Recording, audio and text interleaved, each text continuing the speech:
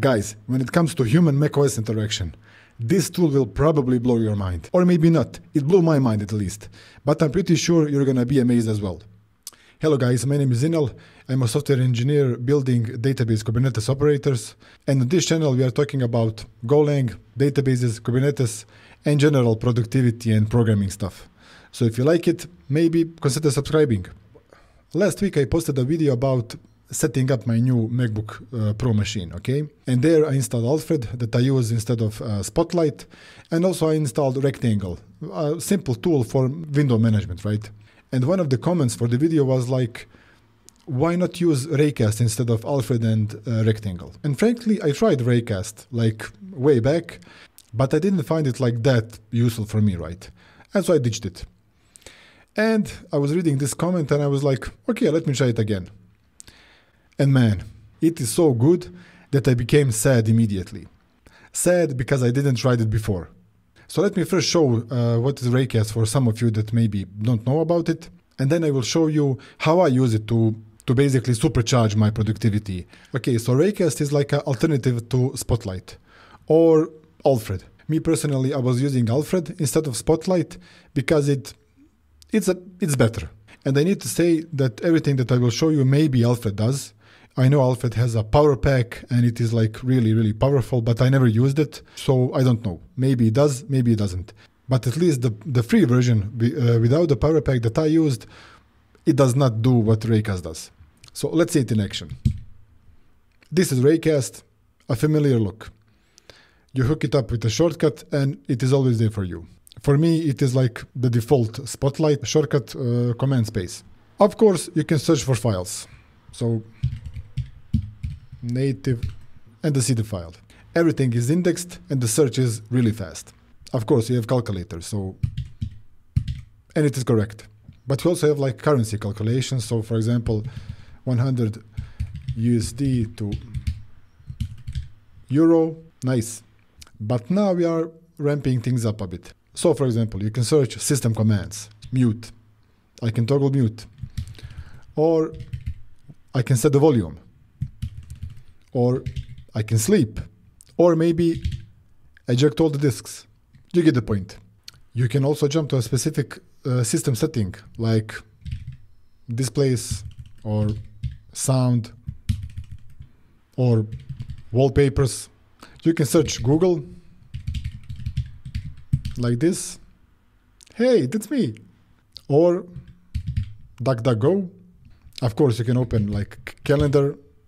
But check this out. You can also see your schedule directly here. So training, stuff like that. And not just that, you can jump directly from here to a Zoom call. Starting to get cool. You can also manage windows directly from Raycast. So let's jump to my browser. I can do like almost maximize. I can do like left half and maximize again. This thing like made my Rectangle application that I use for window management obsolete. I don't need it anymore. Is this beautiful? There is also clipboard management built in, like clipboard history. Check this out. Man, I'm loving this. And this one is really cool. So I can do like create Quicklink. Okay. Let's say it feedly.com. Okay. And create it. And now I can do like Feedly and it will load Feedly. And there are like additional actions for each of the applications or command that you can see here. So for example, if you hit like Command K, you will see that like you can show it in Finder, you can add to favorites, you can configure it. We will see this in a moment. You can copy the name, you can copy the path, hide. And like this is really cool. Like you can quit it. Look, you can force quit it. Cool. Okay. So this alone, for me at least, is like, I really like this. But the next two things are what is probably the most powerful thing about everything. And what makes this a game changer for me at least is the ability to configure everything with a keyboard shortcut or an alias and extensibility. Let's see this. So you can configure a keyboard shortcut or an alias to basically everything you see in Raycast. So for example, I can type TT and it will jump to things directly. Or for example, CC, it will jump to calendar directly. And you can see here, it will state your alias that you defined. And besides aliases, you can assign a hotkey or a keyboard shortcut to basically anything that you see here. So for example, if I want to open Alacrity, I can type Alacrity like this, but here you can see that I assigned a keyboard shortcut to it. So like Control, Option, Shift, Command plus F.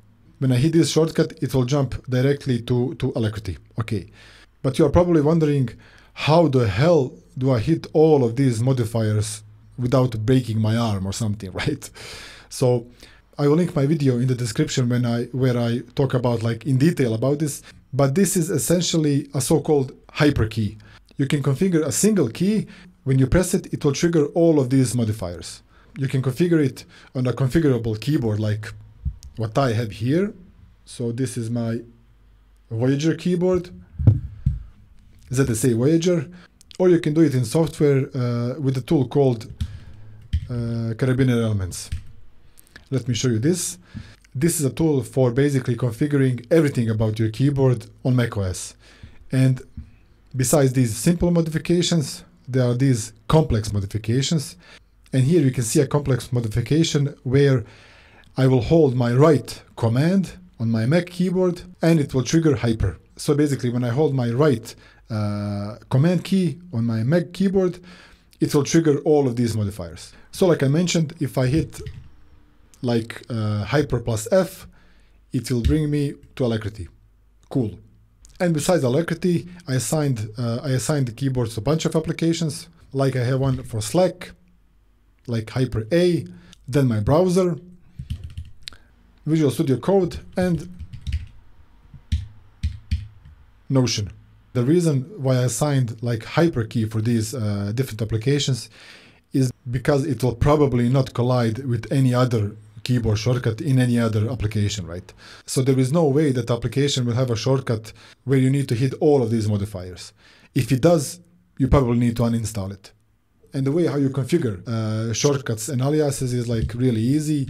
Let's say we want to configure aliases again. I will hit Command K for additional actions, search for configure application, like that.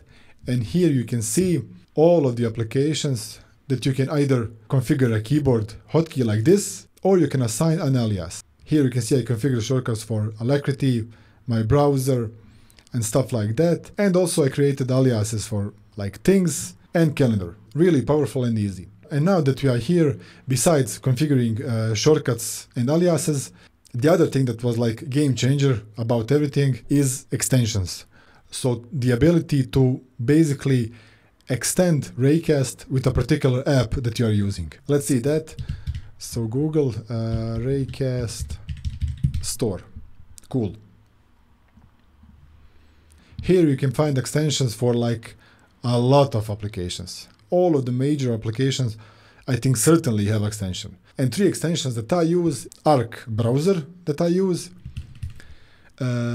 Git Hub, and Visual Studio Code. Let me show you how I use them. So when you install them, you can jump to extensions, and here you will find everything. So I installed Arc, I installed GitHub, and I installed Visual Studio Code. Let's see these. If I type Arc, you can see a bunch of commands that I can use with Arc. Okay, I can open tab, I can search history. The ones that I use the most are to search the tabs, and you can see I also assigned an alias to it. So for example, I can just type Arc tabs, and I will search, and I can search for tabs. Let's jump to this one. Cool, right? Or I can search Arc spaces. So Arc spaces, and I can jump to a particular one. Next extension that I use is GitHub. So you will install it, you will hook up your GitHub account, and you can see a bunch of stuff and commands that you can do. So you can check your GitHub actions, you can open issue, you can search repositories in general. The one that is favorite for me is like my pull requests. And you can see I also have a alias for it. So I can just type GP, and here I can see all of my pull requests, like these top 4s, and pull requests that are waiting for my review, right? This is like beautiful, dude. And you can jump straight to it. Cool, man. And the next one that I use is like amazing. It is an extension for Visual Studio Code. And here you can see a bunch of things that you can do. You can install extensions, like Visual Studio Code extensions, open new window. But what is like game changer for me is this show recent projects. And it basically allows you to jump straight to a particular project like this. And I'm inside the project. So let's say, for example, I'm troubleshooting something about Mongo operator and need to see what is going on inside the code, right? And I can use a keyboard shortcut that I assigned to this command, and check this out. Boom, Mongo. I'm inside Mongo operator. I simply love this. So what I also configured for me is I'm working on 4 Kubernetes operators, 4 Percona Kubernetes database operators, and these are 2 for MySQL database, MongoDB, and Postgres. And I often need to jump either a GitHub repo or Jira board or docs page. And with the help of Quicklinks that I showed you earlier, I can just, for example, type PG and I can jump directly to docs page for Postgres operator, Jira board, or a GitHub repo. So if I do this, I will open a documentation for Postgres. And the same goes for other operators. So for example, PSMDB, Percona Server, MongoDB, I have the same thing. This is cool, dude.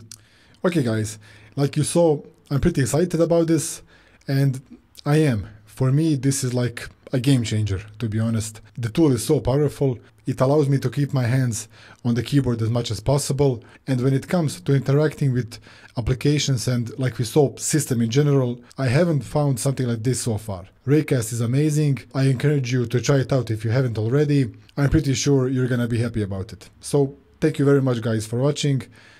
I hope it was useful for you. If you liked it, maybe give me a thumbs up and maybe consider subscribing. Until the next one, take care. Bye-bye.